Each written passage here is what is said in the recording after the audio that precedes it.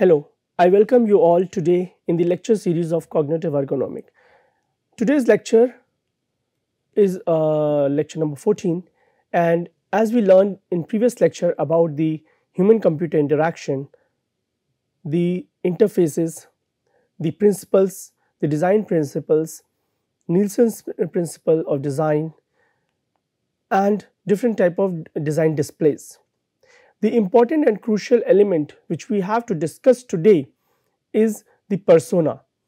The persona plays an important role for the designers to understand the need of the user and end user.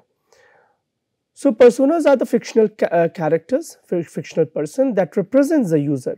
Now users can be of different class, category, culture, gender, age, and such understanding, such insight provides an insightful information to the designers to design a product as per the need.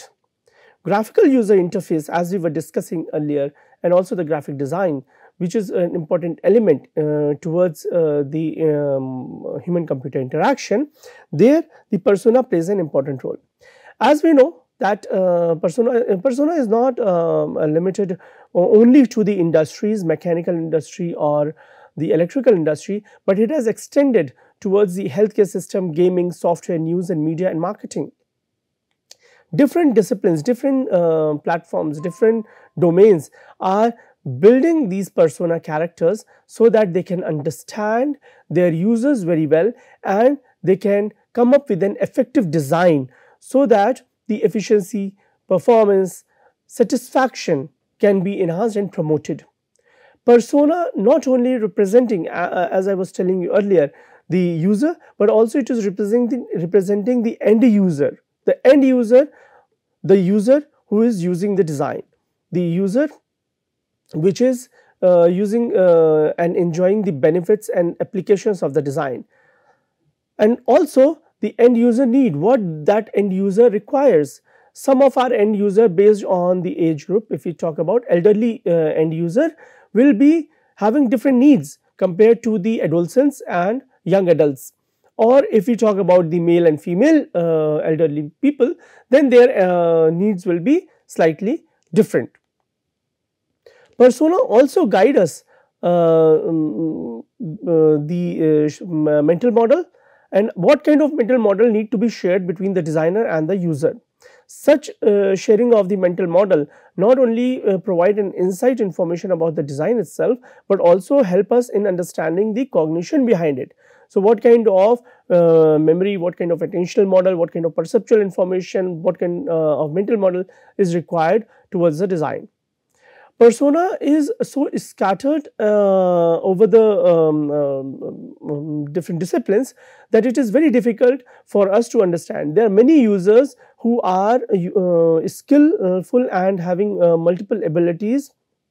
As a result, their skills are scattered all over different disciplines. So they can fit in different disciplines. For instance, a sweeper not only can sweep the floor, but can also do any other type of laborious task, such as lifting a cement bag, such as lifting a table, rearrangement of the room, rearrangement of the construction material, along with the mopping the floor. So the persona, such kind of personas are very much scattered. Also, they are very difficult to understand what kind of characteristic trait these personas might be having it. So under certain examples, under certain situations, designers have faced some challenges in order to classify their persona and also to make them more and more specific in nature. As we also studied in earlier lectures, that the absolute judgment by human beings is not possible. They are not, it cannot be so absolute in nature. Hence, in order to match with the real world example, the personas sometimes have difficulty also to understand. Personas also help us to come up with a better user experience and usability, the ability to use a product, the the experience from using the product. Now, last few lectures we were talking about the UI user interaction, Now it's time for us to step into the user experience. So today's lecture will mostly be on the user experience and what are the usability, and followed by the user experience. Usability, the characteristics of usability, what are the important characteristics present there in usability, how one can be doing the testing as well. As we have been in the modern world, digitization world, a lot of digitization has happened and occurred after the pandemic. Everybody, if you talk about the elderly or young adults or adolescents or even the school children, everybody has become an online user. The online usage has exponentially increased in last several years. So when we see, if you can see on your screen, there are 4 different users present, like Annie, Kathleen, David and Anthony. All these are 4 different types of users. All these users have different skills and abilities. Some are very well adapted to the online platform, some are not. Some are new to the platform, some are from rural areas, some are from from modern city. So if you talk about if you take an example of Kathleen and Anne, then we will see that Grace is she's living on her pension, and while Kathleen is looking for a job. Kathleen, she is from a small city, while Grace is living in a flat, and these 2 different types of individuals are also from different age groups, are both online users. Both of them will be having different needs. So the end user need are different in this case, the user need in this case are different. They all these 4 people are the end user, and their end user needs are very much different.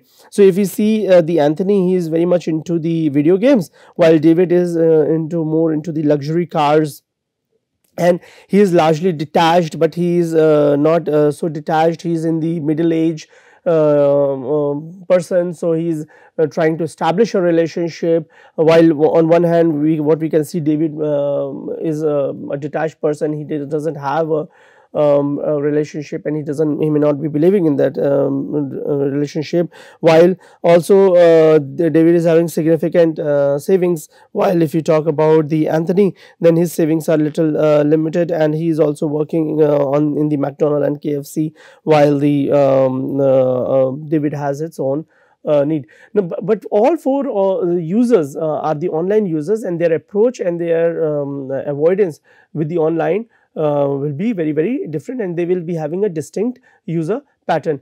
That so these are the persona, these are the fictional characters which a designer has built in order to understand their online interaction, their online communication, their online collaboration with the people on the online platform.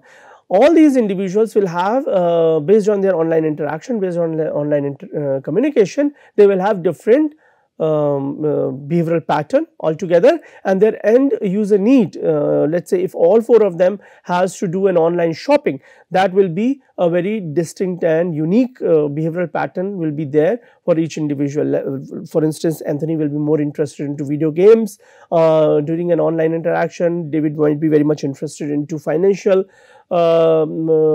biddings and investments, while Kathleen, she is living from a small city, so she may not be so much into the financial investment, but also just to do how to do the online shopping for small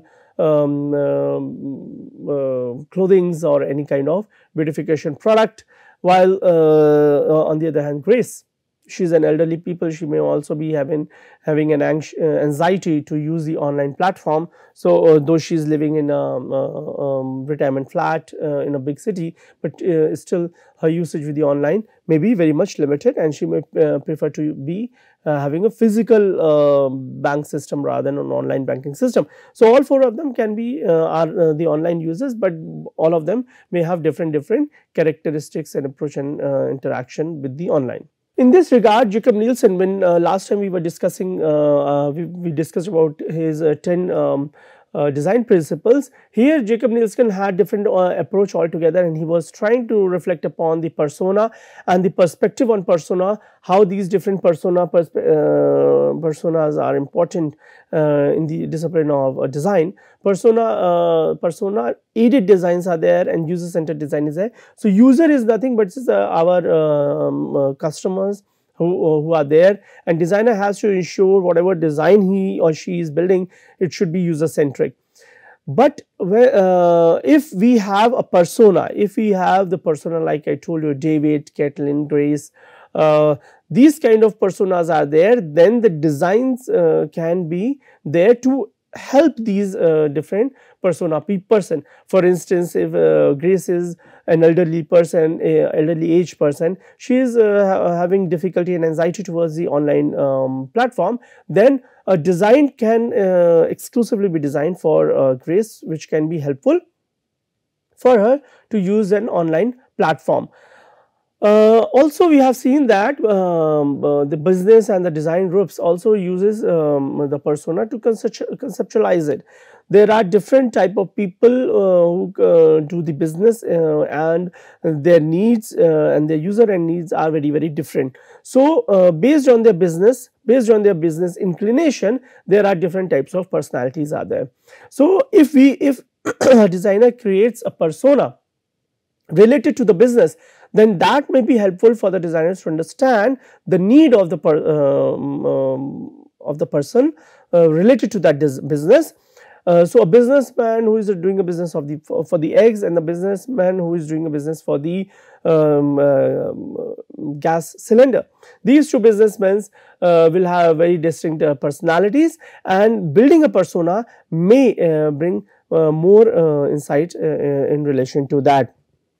Nielsen also discussed about that persona creation is mostly inspired by the co-workers in the seminars, which means that how the co-workers are interacting with each other, how the seminar is being held, how the interaction among the colleagues are happening. Once people understand that interaction, those interactive information, those communicative information can be used to create a persona.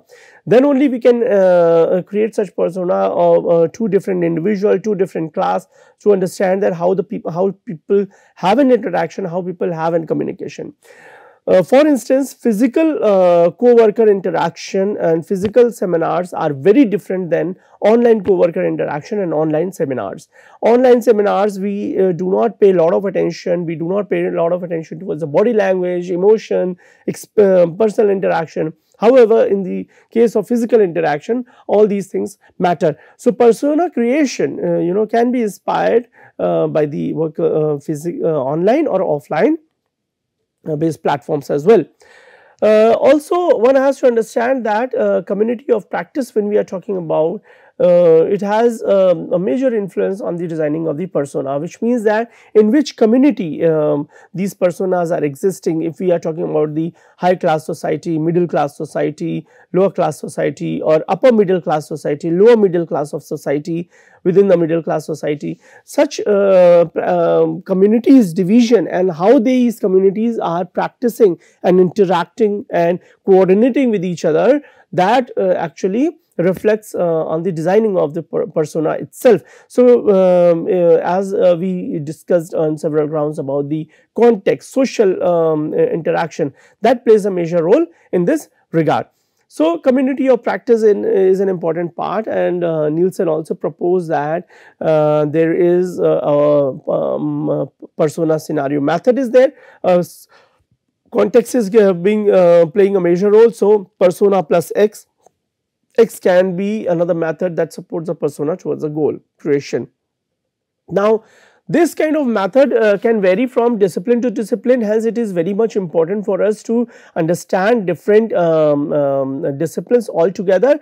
And as I was telling you in the beginning itself, that persona is not only limited to the industrial setting, but persona can be translated and can be created based on different sub-disciplines. As we can think about a persona who is a software developer, who is only developing a software design, or a persona who is only actually testing the software design, what kind of skills, abilities these persona might be having, it can provide an insight. A persona who is a primary caregiver, secondary caregiver, or tertiary caregiver, a persona who is entirely into the healthcare discipline, a persona of a manager who is a medical representative, and then he is representing the medical organization and promoting up specific medicine. Persona who is in the marketing discipline, what kind of manager, CEO, supervisors we are looking after.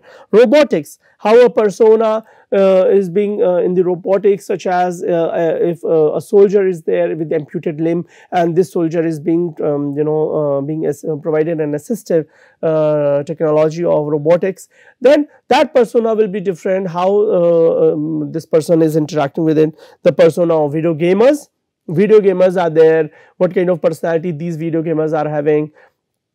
Are they less communicative? Are they autistic in nature? Are they social in nature? Hyposocial? What kind of interaction is there? And then the persona in the higher education, such as the teachers or professors or students, PhD scholars, master's scholars, how these different personas are present there in the higher education system. And many more such examples are there in the personas. We have to understand that different types of personalities are providing an in-depth understanding to the user how a product or a design can be used by the by these end users, and what are their end user needs. So end user need, in order to understand the end user need, we have to understand the usability, and as you can see this, if the system is being accepted by the user, then there can be two ways he can accept it. Socially acceptability will be there, and practical acceptability will be there. Now in recent years, what we have seen, that people have started talking about a design which is more not only physical acceptability should be there, but social acceptability seems to be playing a major role. Though in this lecture we may not be talking specifically about the social acceptability, we will be moving ahead with the practical acceptability and discussing about it in detail. So what do we see in the practical acceptability of a design, how to use it? First thing is the cost effectiveness, how economical the cost is there. If it is not so economical in nature, then maybe the design, the usage may be maybe compromised, because nobody wants to use an expensive device. We all know that, and also not only its usage has to be simpler in nature, but everybody wants to have, and that is why if we talk about the cost in this regard, a common example can be seen as an Android phone versus Mac or any other expensive mobile phone. An Android phone, the cheap Android phone you can buy it from the market with 5,000 international rupee. The same time you can also buy the high end user design model, such as Macintosh, Apple, iPhone 15. Compatibility, is it compatible with how many platforms? So such as compatibility, if it is compatible with other platforms with respect to softwares, if we talk about, then it is economical in nature, and its practical acceptability will be very high, such as if we talk about the compatibility of the Microsoft Office. People are very much compatible with its usage, and it is not sophisticated software. People can easily see how these different Microsoft component are there, like PowerPoint, Word, Excel, how it is being used easily. Some of these tools are also having a statistical tool and platform which gives them an ability to do the high arithmetical problem with easiness, and they don't need any additional software for that. So compatibility is very easy, and usage, one platform solution is already there, so it makes it more and more reliable in nature, and etc. and etc. Its usefulness, however, how useful that product is for instance, if we talk about the Windows 98, it seems to be more useful than Windows 11, and also similarly Windows 98 is extensively being used related to the other platforms. We have also seen that usefulness can be seen as utility and usability. Usefulness, when we talk about its utility and we talk about the usability, here we have to pay more attention towards the usability, and when we talk about the usability, then easy to learn, efficient to use, easy to remember, few errors and subjectively pleasing. Now a design which is very easy to learn, a design which does not involve complexity, makes the product more and more usable in nature, makes it more and more efficient to use, and when such features are very easy, then it is easy to remember. This a common example can be WhatsApp, where not a lot of features are there. It is very easy to make a video call, it is very easy to make an audio call, it is very easy to post and share images. Then the Facebook application, where a lot more features are there, some sort of complexity may be there, and it is difficult also with the to remember. Now easy to remember, easy to learn, efficient to use, depends also on the frequency. More and more frequently you use a system, more and more system become easy for one to use. Now talking about the usability itself, moving forward, we have to understand what does usability mean to us. So according to the International Standard Organization 9241, the usability is defined as the effectiveness, efficiency and satisfaction with which a specified user achieve a specified goal in particular environment. Now why are we calling it a specified user and a specified goal? For instance, a specified user, if it is a pilot, then his specific goal is to fly a plane. A pilot cannot drive a metro station or can run a train on the railway track. Of course, they may have an ability to drive it, but their goals may be different. So the specific users have a specific goal. So a train driver can drive a train instead of flying an aeroplane. A naval captain can sail a ship. And with under his this naval captain can or a controller, nuclear power plant controller has a specific goal to control the nuclear power plant to produce more energy or to decrease more energy. When we are talking about these specific goal in particular environment, these three components, effectiveness, efficiency and user satisfaction, plays an important role. So the definition of usability itself include these three components, these three characteristics. And to be in detail, what do we mean with effectiveness? The accuracy and completeness with which a specific user can achieve a specified goal. The accuracy, importance more, and completeness, which means that when a task has been started up, it should reach to its end, and the sooner more the accuracy is, higher the accuracy is, higher the effectiveness is there. When higher the effectiveness is there, then higher the usability will be there directly. So usability is directly proportional to effectiveness, or you can say the accuracy and completeness. Higher the accuracy will be, higher will be the usability will be. Efficiency, how resources being used effectively, because there are a lot of resources available to the user to reach to the goal, but what is more important here, how efficiently, how the best fit or how optimally the user is using these resources efficiently to meet the accuracy and completeness task. Satisfaction is talking about the comfort and acceptability. So how how much comfort and the person is having, user is having towards the work system. If the user is more comfortable with the work system, the performance, effectiveness, efficiency will be increased, and the safety will also be enhanced directly.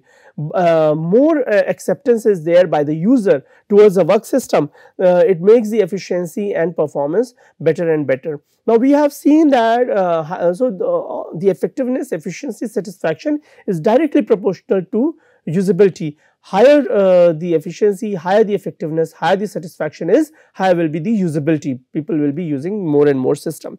Now here we have to understand that when we are talking about these things, there are 5 characteristics which are important in usability. One is learnability, efficiency, memorability, errors and satisfaction. Let us understand it in detail, but before that let me take you here, share you with an example. What do we have here? The plug pin from the Apple power adapter is there, but the Apple power adapter adapter, if you see here, it is having 3 pins in it, and these 3 pins are actually pointed rather than circular in nature. If you think about these Apple pins in India, then they are circular in nature, and these pins are only 2 in nature, because by default there is a neutral circuit is already there. But these different types of sockets, if you see here, will it be used here in India, then the failure will be there, the error will be there, the effectiveness, efficiency, satisfaction will not be there. The user will face lot of challenges, because such kind of sockets you can only find it in US soil rather than in Indian scenario.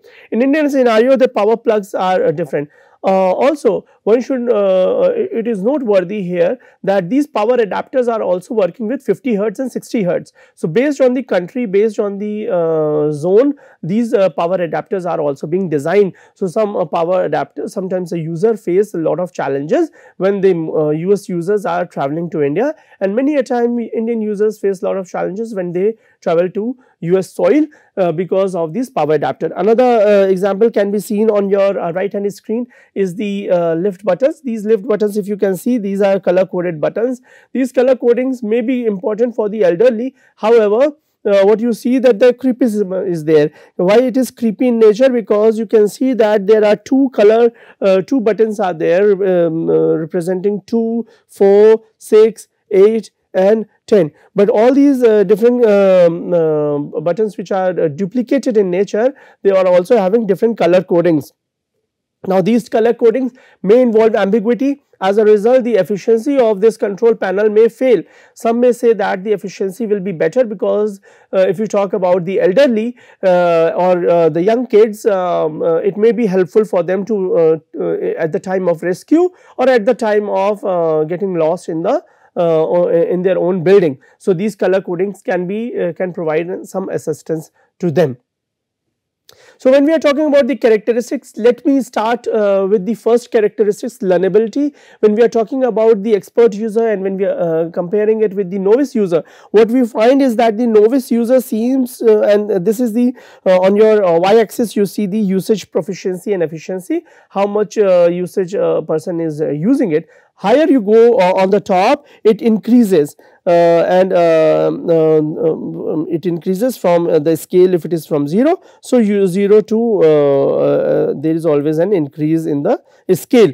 So, what we see here is that the novice user, the proficiency and efficiency is increasing over period of time, but as the feature is increasing, it reaches an optimal point. After that, it becomes stagnant. There is no further growth, there is no further learning is happening in the novice user. However, when the expert user is there, slowly they are understanding a system, but once this is understand a system, they get accustomed to, they add more and more skill towards the system, they learn more and better, and exponentially they increase. So, you can see that they are always higher compared to the novice users over period of time. When the novice users are not putting an effort, expert users are putting some effort. Now, some complex designs, if I tell you, where the learning curve is playing an important role. Here you can see with the TV remote control system, all of you must be having a Tata Sky TV remote. Some of these remote controls are exactly the same replica of the Tata Sky remote control. What you see here in all these features, one feature is there, creepism, means more and more creepy they look, they appear and they look like. Lot of features are there. Now, imagine our elderly who is suffering from dementia. For that individual, it will be very difficult for to operate a television. Or if we talk about a young adult who is 5 or 6 years old and would like to turn on the TV and put his own channel, kid safe channel, then it might be very difficult for to operate such a remote control system. Many occasions such complex designs have been a very complicated one. Here also on your right hand screen, if you can see, there are two keypads are there. On one side you can see that the folder along with delete button, editing button and uploading folder. forward, backward, pause system, all are presented in one strip. However, on the other hand, there are only two features are present there, uploading and deleting features. And if you press the plus button here, then there are many more features embedded. So all these features, if you see on your screen, these features including the editing part might be can be presented here in the plus sign. As per the need of the user, you can scroll up, and then all these features you can have a number of features here which you can operate, and this makes the design more simpler. And as we studied in previous lecture about a KISS method, keep it supremely simple. Keep it supremely simple. This is a simpler design. This is a more simpler design which people can remember better than this complex design. So, learning such system, if a complex design is there, efficiency definitely can get affected. So, efficiency refers to expert user and steady state level of the performance. So, how steadily he can perform. Measuring this efficiency of the use of the experienced user, how efficiently they are using the system, experienced users. So, this reflect upon the usability, and also not only that, but also suggest us with easiness, the level of easiness with which the user can use it. If the design is easy, then the end user will be happy, end user will be more satisfied, end user need will be satisfied as well. Users are considered experienced if the user says so. Users generally say that I am experienced one, I can do it, but depends how can we measure this. It depends how what amount of time the user is taking to interact with the system, and how if a user is taking more time to interact with the system to meet the desired end, then definitely it means that the user is not the experienced one, but he may be a novice one. But if the experienced user is there, then he may interact with the system less and can meet the user end quickly. So, experience can be defined in terms of number of hours spent using the system. Now, one should not be getting confused here. Sometime the user would like to spend more time with the design system, though the design system is easy.